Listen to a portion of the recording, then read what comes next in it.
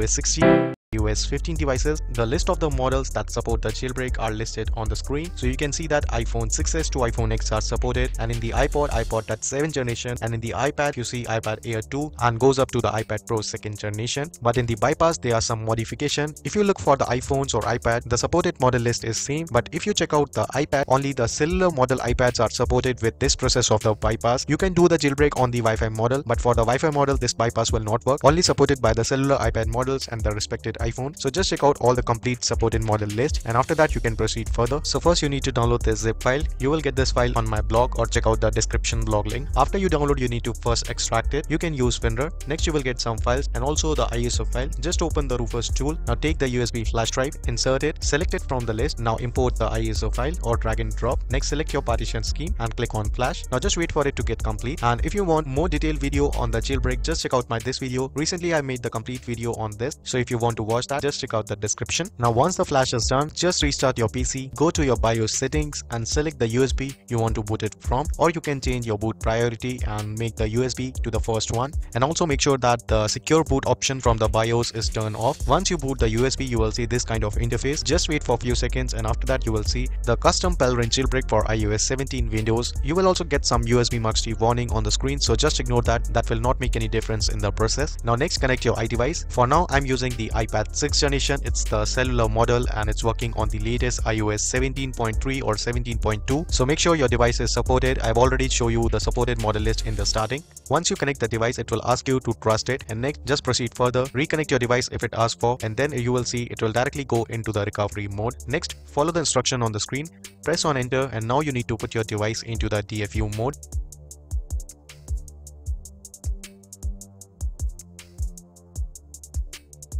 Now once it detects the DFU mode, it will start jailbreaking the device, and you will see the Pongo OS and the Checkmate loading on your iDevice. Now just wait for it to get complete. It will not take much time.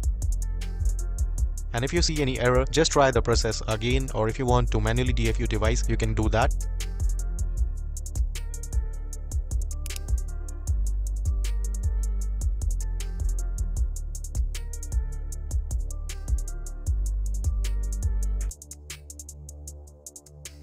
Now once the jailbreak done, your iPad or your iDevice, whether it's an iPhone or iPad or iPod, it will turn it on automatically, and that means the jailbreak is done. Now on the terminal, you can click on the Ctrl+C to quit the terminal and type the reboot command and hit on enter, and after that your laptop will be reboot and you can just go to the Windows machine again. You can also open the 3U tools to confirm the jailbreak is done or not. So now you can see the jailbreak show yes. That means we have successfully jailbreak our device. Now next we can proceed for the bypass. Now for the bypass, we will use the latest version of ByteEmit tool 1.5. You will get this tool for free from the description, or go to my blog link. You will get everything there. Once you have downloaded, you can first extract it, and also check out the supported model list. For the iPads, only the cellular models are supported, and for the iPhones you can check out on the list.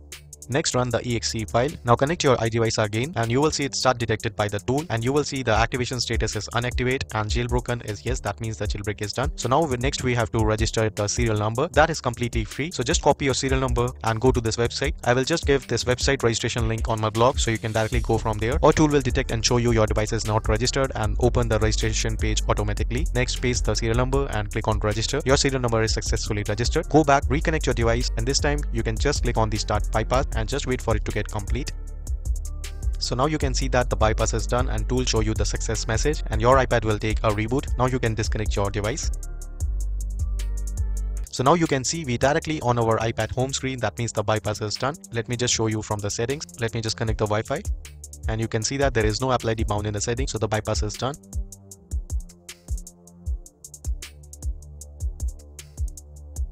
Now as I mentioned in the starting, this is the untethered bypass. So let me just show you the reboot, and it will not lock again.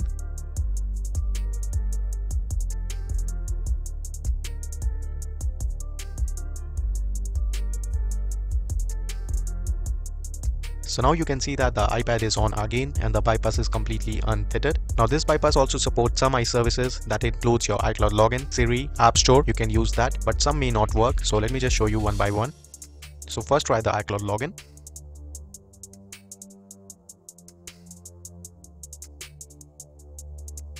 So now you can see that the iCLOUD login is perfectly working. Next, try the App Store. So App Store is also working.